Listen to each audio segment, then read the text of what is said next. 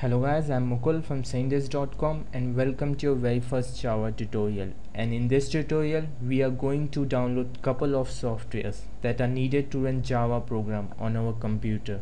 In order to run Java program on our computer, we need two things, a compiler and IDE.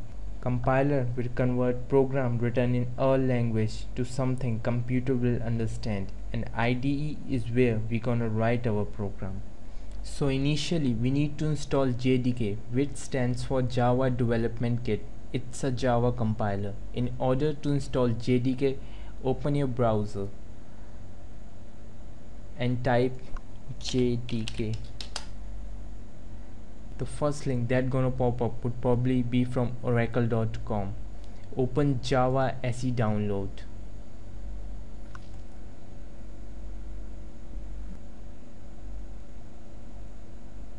Download any one of them relevant to your operating system.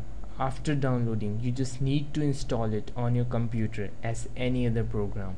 The next thing we need to download is IDE. Go to Google and type Eclipse.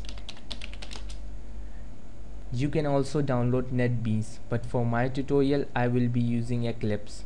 Go to download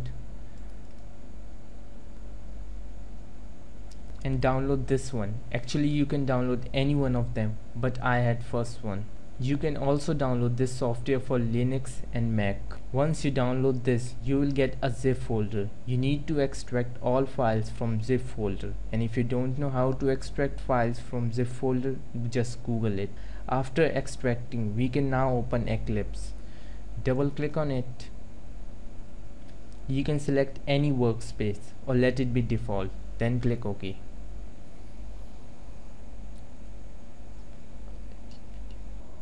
Now first thing we need to do is to create a project. Go to File, New, Project. Select Java project.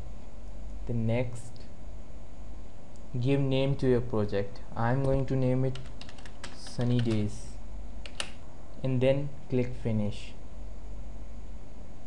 Now we have a project with name Sunny Days. Inside project we will create class, as everything is in class in Java. Expand this. You can see source and GRE system library. We would be working with source file, so right click on source file, then new class. Give any name to your class. I'm going to name it Apple, and then click Finish. Now we have a class Apple. Make sure your class name is same as your file name. Now copy this code from my website and paste this between these curly braces. Link to my website is in the description. I know you don't understand anything written here. In this tutorial I am just showing you how to set up Java and run Java program. So go ahead and click this run button.